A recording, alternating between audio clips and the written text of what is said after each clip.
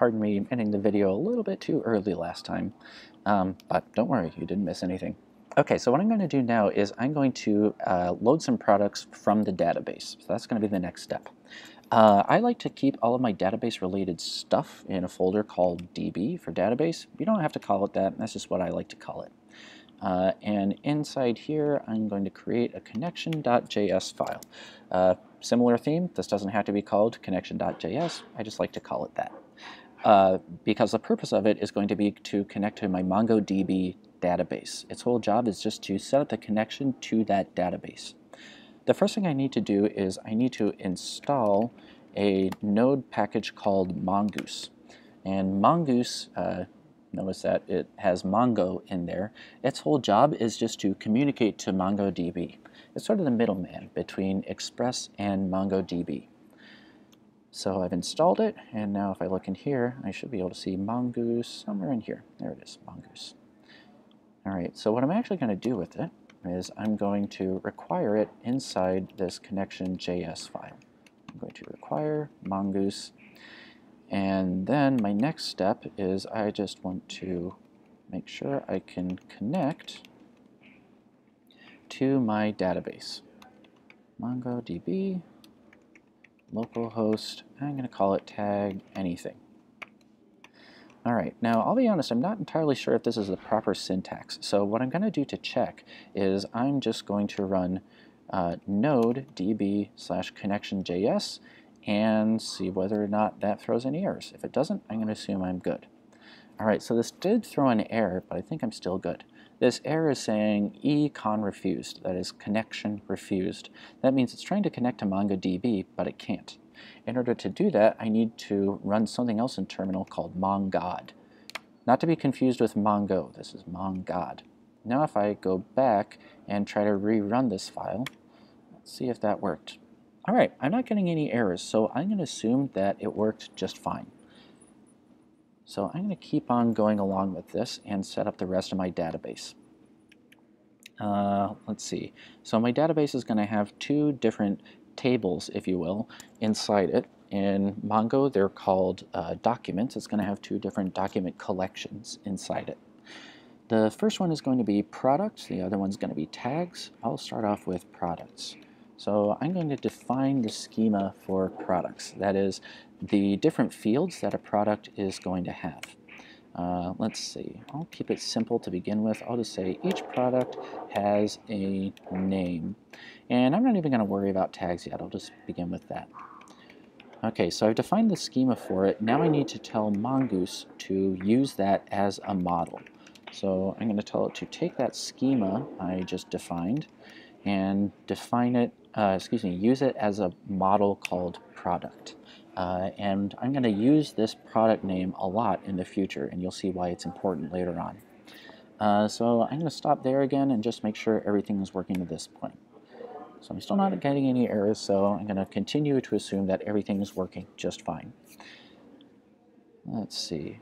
Okay, that should be all I need to do with this connection file for now. The next thing I'm going to do is seed my database. That is, put some sort of dummy starter data inside my database.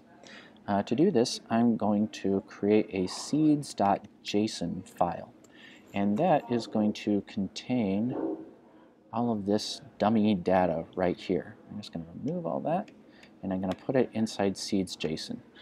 Notice that these are highlighted right here, which means Atom is telling me something is wrong. So that means my JSON is incorrect for some reason. So I'm going to go to JSONlint and see if it'll tell me what. So the first thing is, well, it seems to have copied it. No, I copied it correctly. So it's telling me expecting string. I don't really know what's going on there, but just by virtue of having done this a lot, I know the problem is that in a raw JSON file, all of these different keys, all these different property names need to be in quotes. So if I fix that, copy and paste it back in here, and then validate it again, I can see that I am all good to go. So now I have a JSON file, and now I have a connection to Mongo. Now what I want to do is get that JSON file into my database effectively. So I'm going to create a new file called cdb.js.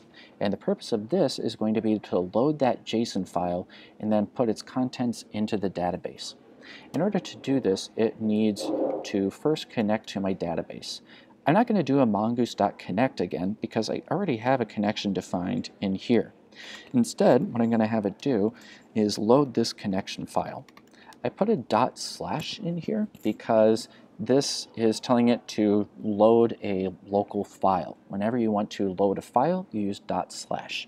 If you don't use // it's going to look inside the node modules folder for a package called connection. I don't have a package called connection, I have a file called connection, so I'm using //.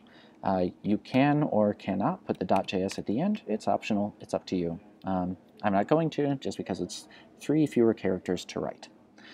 Alright, so I want this to take that connection file. I also want it to load up that seed data I created. So I'm going to do the same thing here, /seeds. Require works with both .js and .json file extensions. The next thing I need to do is call up that product model I defined. So I can call it by getting mongoose.model product. This is just like what I did in the connection file. The difference is if it has 2 arguments in here, it's going to define that model. If it has 1 argument, as in here, it's going to load that model. It's going to assume it's already been defined and it's going to load it. And now the first thing I'm going to do, well, here, I should be able to just do product.create seed data then process.exit. All right, so you could just stop here, but I'll tell you why I'm not just stopping there in a minute. All right, so now I'm going to try to run this seeddb file, and hopefully it'll see my database, but we'll find out. So I get this mongoose.model is not a function thing right here.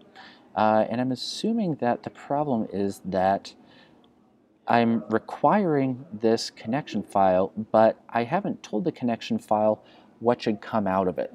That is, I'm requiring it, but when someone requires it, I haven't said what they should be actually getting out of this file.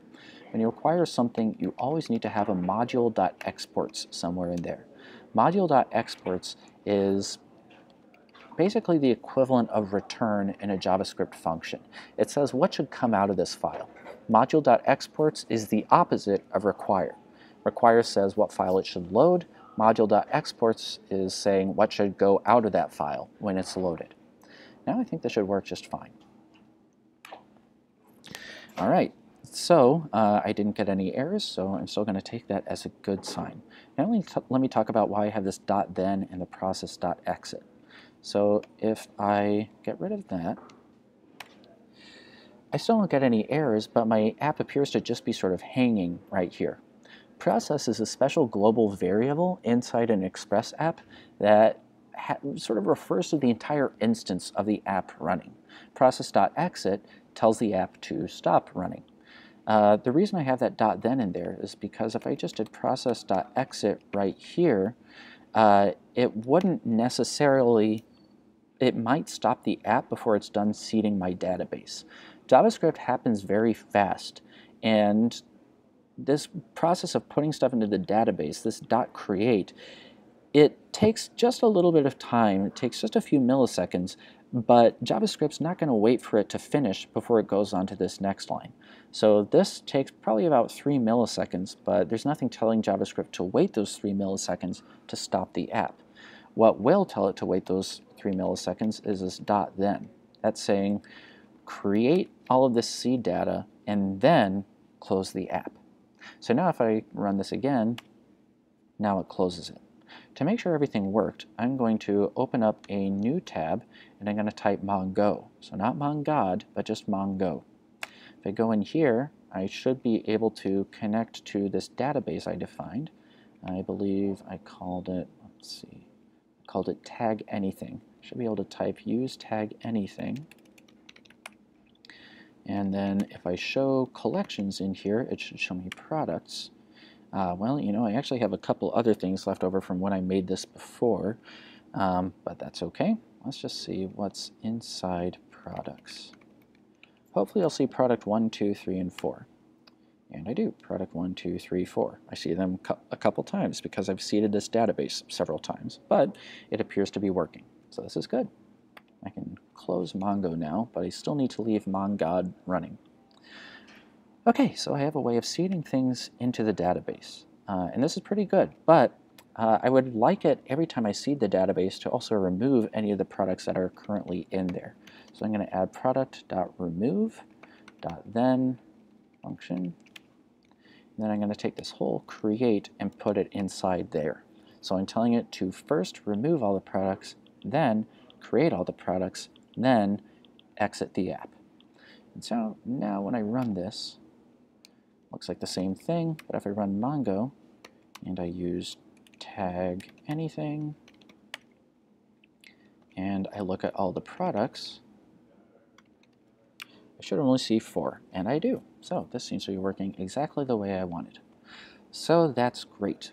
The very last step in here is going to take that data from the database and make it show up at this /API/products route. So to do that, I'm going to first require that connection I made.